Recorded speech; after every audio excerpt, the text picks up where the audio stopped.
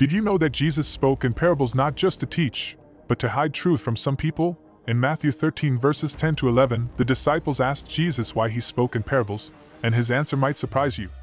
He said, "To you it has been given to know the secrets of the kingdom of heaven, but to them it has not been given." Jesus wasn't just using parables to make things easier to understand.